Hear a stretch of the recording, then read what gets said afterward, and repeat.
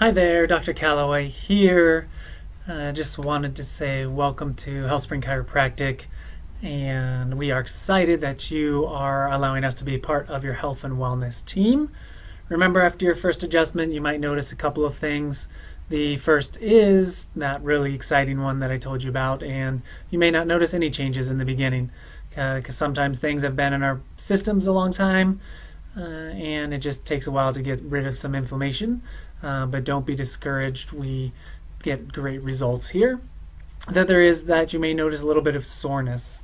This occurs because our body's now adapting to the input that we provided today, and our brain is hyper aware that there's a new position that your body's in.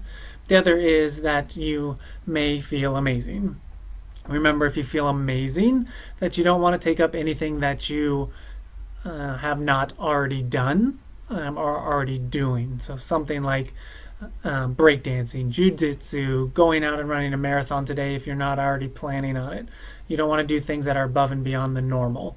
And remember, if you do feel amazing, our goal is to help as many people as possible.